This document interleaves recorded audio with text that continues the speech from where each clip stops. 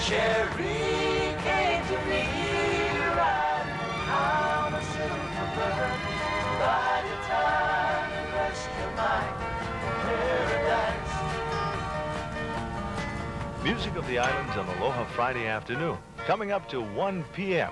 It's just another beautiful day in paradise with trade winds blowing at 15 to 20 miles per hour. And the temperature is 15 million degrees.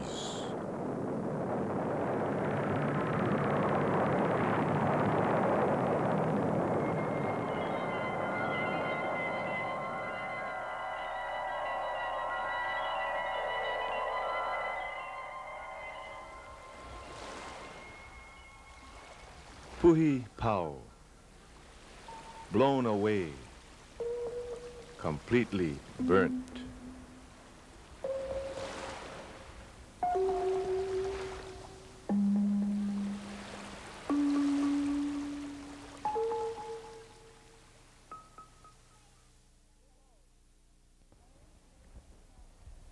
Hello, my name is DeCambra, and I live out here on the Hawai'i coast.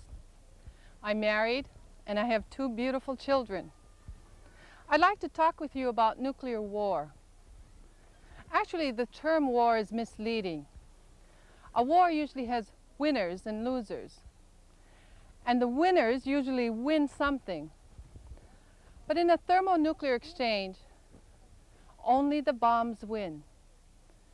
Because nuclear war is not war, but the extinction of all life. I guess you've heard it all before. The mass deaths and destruction, the unspeakable horror. Nuclear weapons have been around for almost 40 years, ever since Hiroshima and Nagasaki.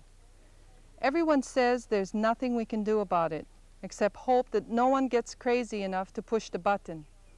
Meanwhile, we continue to work another 8-hour day, eat, sleep, and live our lives.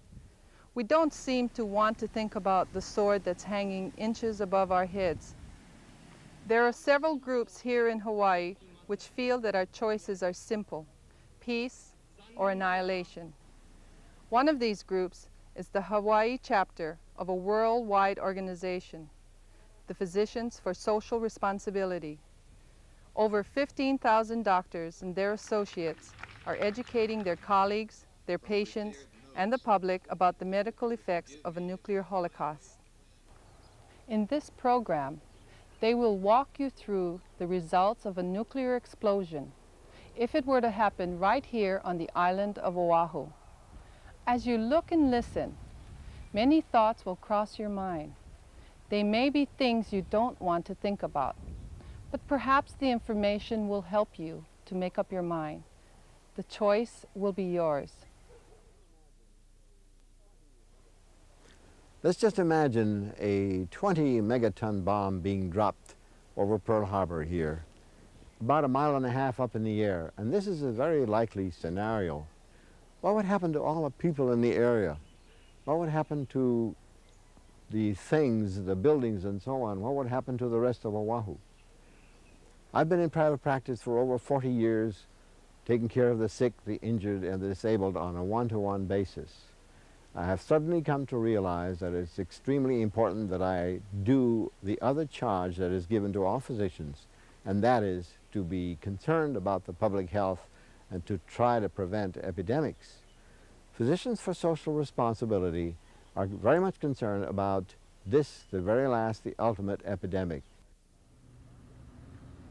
20 megatons. We're trying to imagine an almost unimaginable destructive force.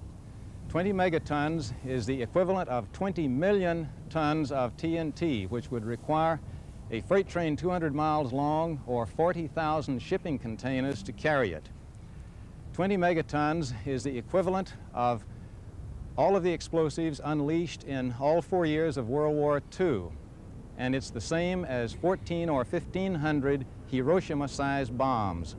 And yet 20 megatons is in truth a conservative estimate when one considers that the Soviet Union and the United States have each the equivalent of 8,000 or 9,000 bombs of this size.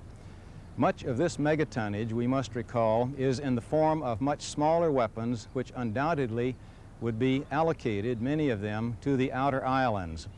All of these bombs are loaded, set in position, targeted, and ready to fire at any moment. Ground zero, the point on the ground directly beneath the bomb burst. It's 1 o'clock on a Friday afternoon. Curiously, a person standing here at Punch Bowl Observation Point, 7 miles from Pearl Harbor, would not notice the electromagnetic pulse, though it would destroy all electrical activity in the island, nor the massive, lethal initial radiation. If you were here at the moment the bomb exploded, what you would first notice would be a small pinpoint of very bright light over the water. This would rapidly expand to a sphere of intensely hot, luminous gases reaching a diameter of over a mile and therefore almost brushing the surface of the Earth. Everyone and everything beneath that fireball would be essentially destroyed, turned to ash, or vaporized. Human beings would simply disappear. Moments later, the blast wave would arrive, an enormous increase in pressure which would destroy reinforced concrete structures. Following behind the blast wave, powerful winds traveling past this point at supersonic speed would carry everything with them, maintaining gale force as far away as Kailua or Kahuku. As the mushroom cloud rises, consisting of radioactive dust and debris and moisture from the air, it creates a vacuum beneath it. And this vacuum would then suck winds back in from the perimeter of the island, and these reverse winds would feed the hundreds of fires which had been started, creating the dreaded firestorm. The heavier fractions of the radioactive debris would soon fall to earth in what the Japanese came to call the black rain, to poison the water and food beneath. The lighter particles would reach the stratosphere to be carried to distant points of the globe, creating havoc for generations to come. The life of the land and the life of its people are one. These islands are millions of years old. The generations who have lived for centuries here have developed a unique knowledge of the world and nature and a rich tradition of art, music, dance, religion, and history. We of the present generations are still discovering our values, values that could be of use to the whole world. Would we tear it all down in a matter of seconds?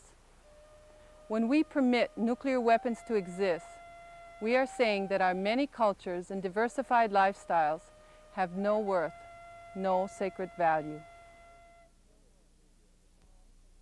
Now that we know the general behavior of a bomb, let's consider its effects in more detail.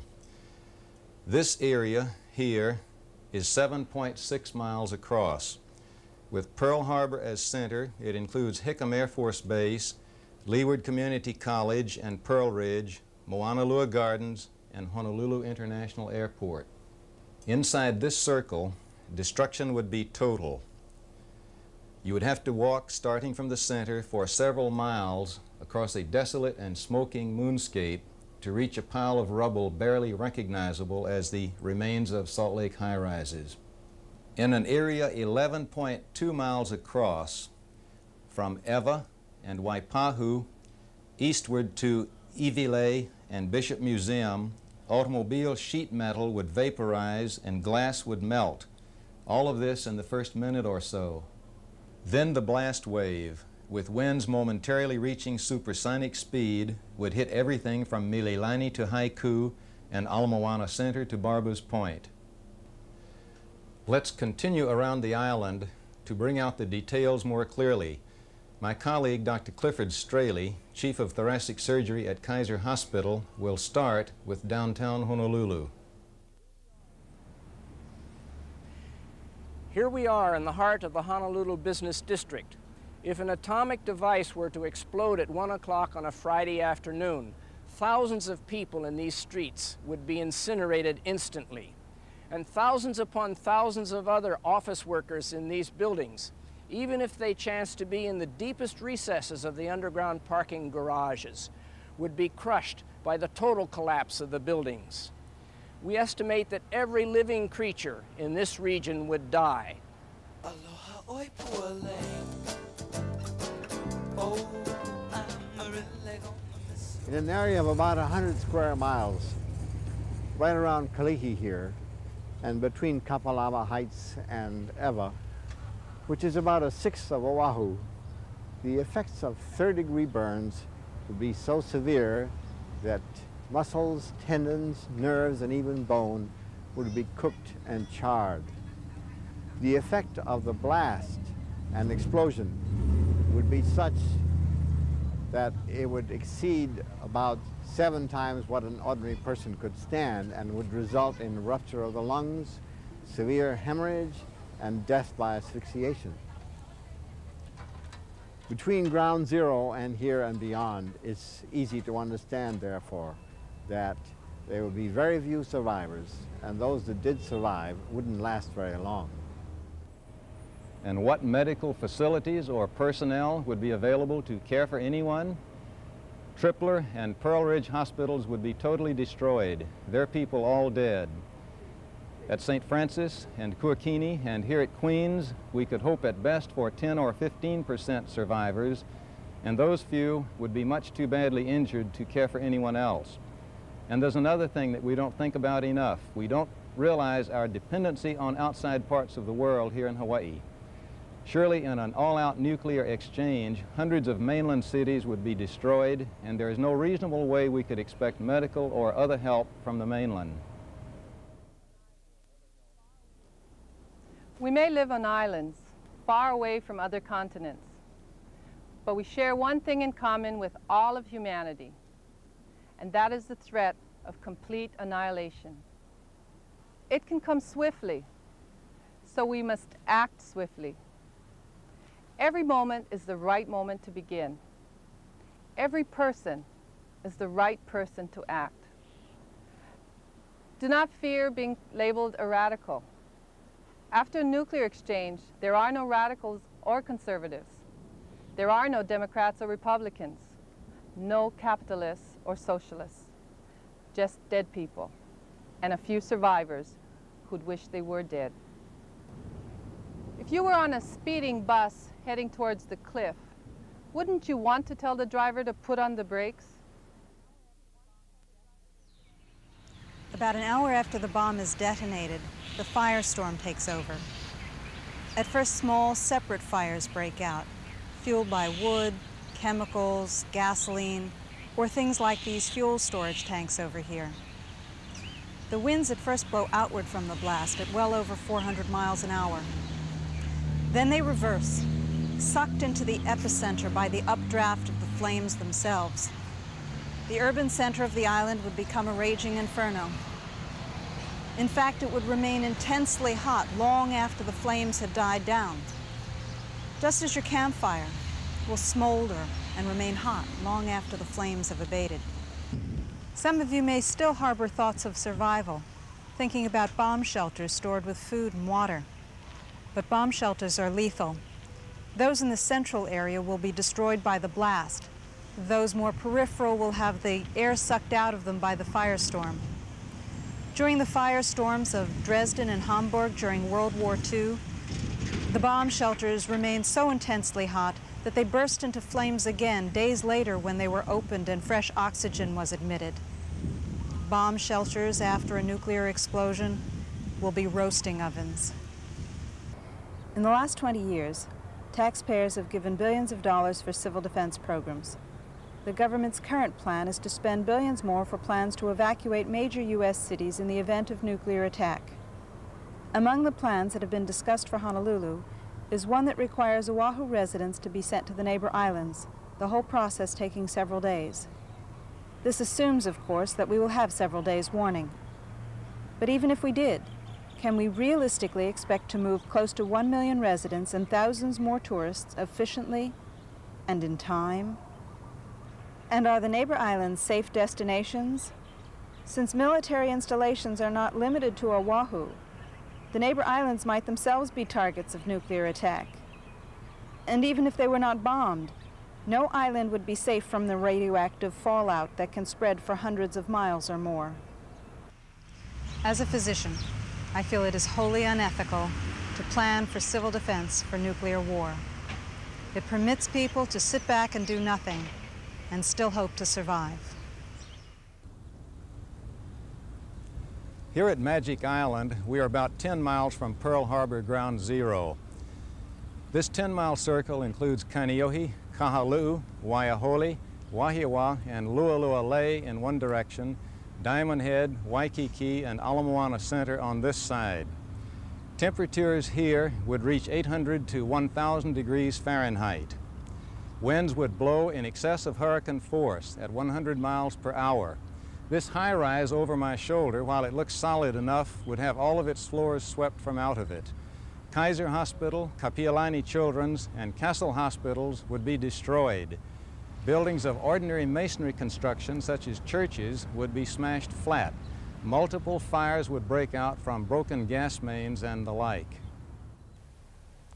Optimistically speaking, not more than 20 to 25% of people in this area remote from the central blast would still be alive 30 minutes after the explosion.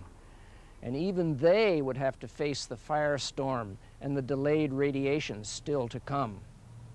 The principal injuries would be simple and compound fractures. A compound fracture means that the skin is torn and the broken bone sticks through. People would have third-degree burns, ruptured internal organs, head injuries from flying objects, ruptured eardrums, all of these in various combinations.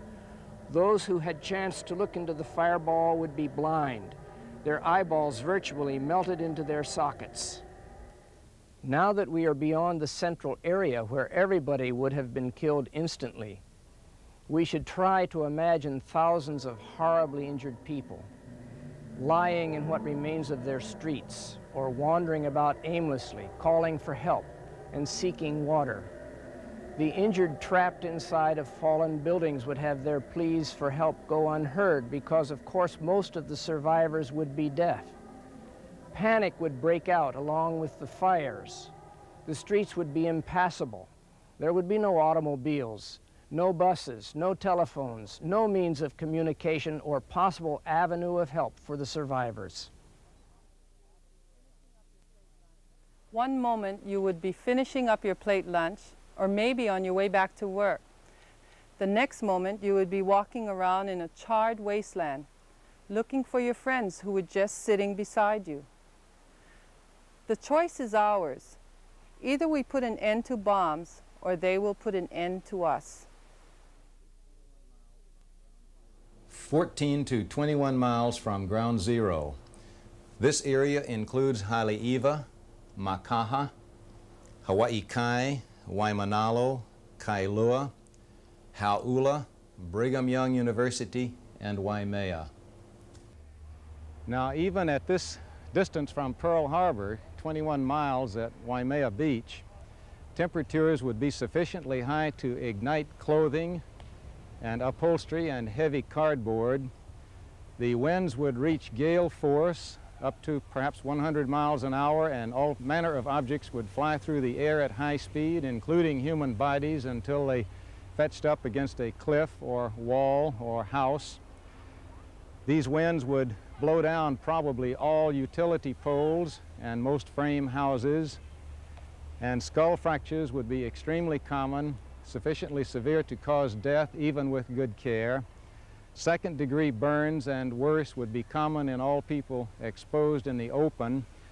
And here, if you were on a fishing boat, even out as far as 20 miles out from the coastline, if you glanced reflexly at the fireball, you probably would be blinded totally and permanently. So, we've seen what nuclear destruction can be for the first few minutes and hours. But what would life be like for the survivors, if indeed you could call it life and you could call it survival? Dr. Tom Hall is the head of the Cancer Control Center of the University of Hawaii. The deaths wouldn't stop when the blast was over. and they would continue even after the fireball had exhausted itself. Many of the seriously injured would be in misery for days or weeks without any morphine to alleviate their pain. In addition, radiation sickness would injure many during the immediate blast, and even more because of the fallout, which would be carried of these radioactive particles as much as 300 miles away. Radiation sickness is a devastating and essentially untreatable disease that affects the rapidly dividing cells of the body, so that the bone marrow would be wiped out and no ability to fight infection would remain. The gastrointestinal tract would essentially be sloughed as a mass of dead tissue, resulting in bloody diarrhea. The skin, intensely burned, would no longer be able to protect against the loss of water or the intrusion of foreign agents and insects. And the insects, which are deeply resistant to radiation, would then be able to survive and prevail. Even those that didn't have serious physical injuries would have enormous problems in terms of lack of nutrition, the public health problems that arise from thousands of decomposing, untreatable corpses, and some degrees of poor nutrition and lack of resistance. What would the result be? Untreatable epidemics of dysentery, skin infections, pneumonia. Another type of epidemic that we would have to deal with is an epidemic of cancer. We have firm data from the experience at Nagasaki and Hiroshima that following the acute blast and radiation sickness damage, there was an acute leukemia epidemic which then followed and lasted for up to 5 years. There was also an increase in epithelial cancers, particularly of the lung, thyroid, breast, ovary, and stomach, which now have increased and are persisting at 5 times the expected rate almost 35 years after the event took place. We can expect that in beautiful Hawaii as well, and even more because of the higher intensity of the bombs that are now being contemplated for use. So that the possibility is very strong that 30 years after this horrible event, fully half the people remaining would be dying each year of cancer, and of particularly difficult types to treat. The neighbor islands, the rest of the world for that matter, none of it would be safe. Scientists believe that if less than 10% of the current arsenal of the US and the USSR were detonated within a short period of time, that approximately 70% of the ozone layer over the northern hemisphere and perhaps 40% of the ozone layer over the southern hemisphere would be destroyed. The ozone is what protects us from ultraviolet radiation. Without such protection, we would be blind and burned.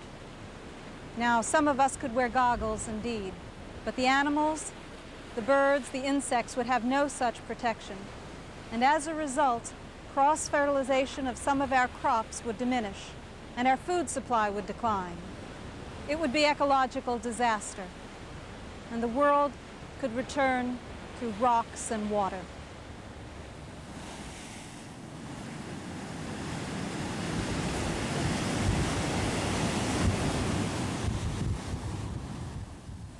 What does extinction mean? And what difference does it make if we all die? Most of us won't feel it anyway.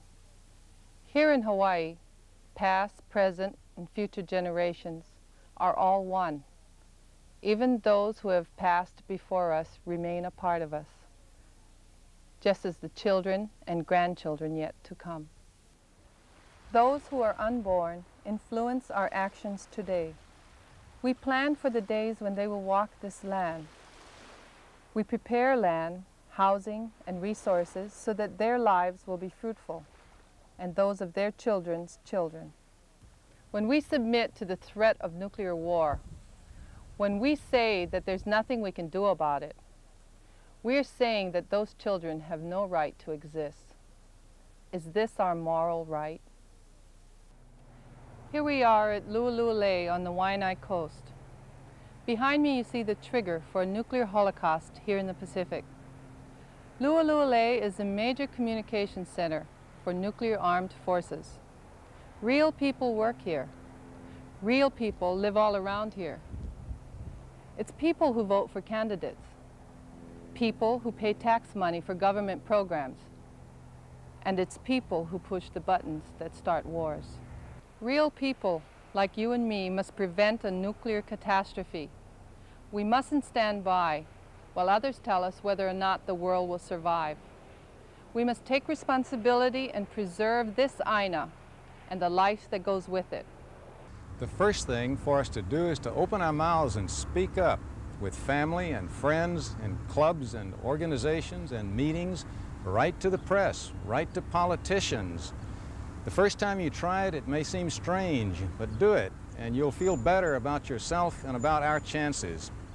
There is no alternative to this unthinkable, mind-boggling scenario except to eliminate from the surface of this planet all nuclear weapons. All of the citizens of this world, all nations, together, trustingly, must see that this is accomplished. We must turn off the tap that feeds the danger for this last epidemic. We must enact a nuclear freeze. And hundreds of thousands of people demonstrating in Europe, in the Netherlands, in England, in Germany, against our nuclear weapons in their countries.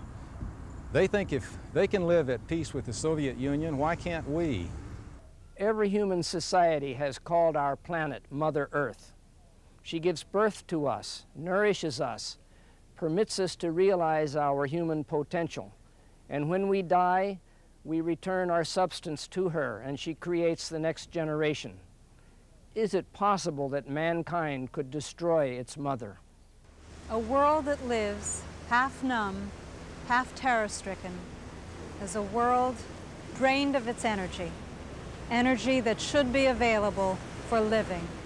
We are endangering the human race and perhaps life itself by seeking military solutions for problems that have no military solutions. We think that if the enemy can kill us 10 times over and we can only kill him 20 times over, somehow we are going to win. We may have to change our way of thinking. We may have to change our politics. We may have to start looking at the whole world as our home, not just the islands.